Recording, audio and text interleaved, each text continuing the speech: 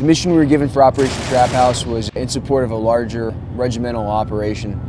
Our task was to disrupt command and control nodes that the enemy had in areas to north of our battalion AO. So the idea is that we go out there in the enemy's rear area and we disrupt, we go in there, shoot some things up, clear some things out. That takes pressure off of some of the new ANSAF posts along 611. So what 1st Platoon is doing to support that basically is, you know, sometimes we clear, basically supporting the ANSAF through some clears, and we'd also do some, basically just like some isolation observation, basically getting into some fights with some bad guys out there. We disrupted the enemy. I mean, we did what we were tasked with doing. We managed to roll up, you know, several bed-down locations where senior leadership was hanging out, forced them out of there.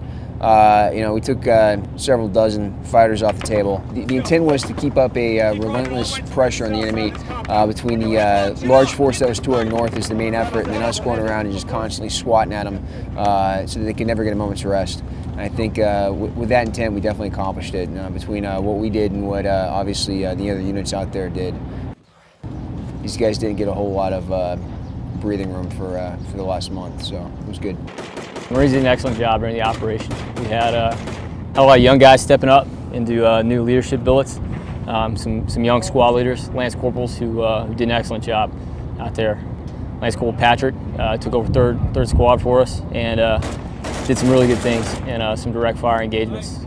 Lance Corporal Smoke took over 2nd squad when his squad leader was hurt out there during Trap House, and again did an excellent job. So really proud of the Marines out there.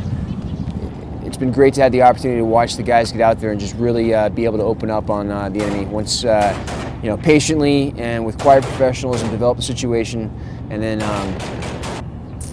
once they get these guys in their sights, just really going after them with a ruthless but tempered aggression.